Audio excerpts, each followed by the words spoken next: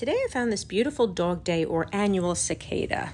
We decided it was okay to have a short chat before he moved on to business, but unfortunately I did not get a chance to see if this was a male or a female.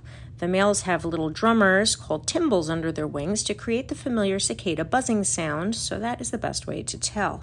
Cicadas come in a variety of colors and patterns, and this one has some striking green on its wings. They do not bite or sting, and he is a bit of a ham, now appearing to wave at the camera, as you'll see.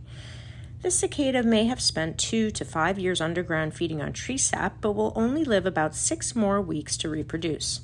People often come across the discarded shell casing that they used when they lived underground with large claws for digging in the dirt.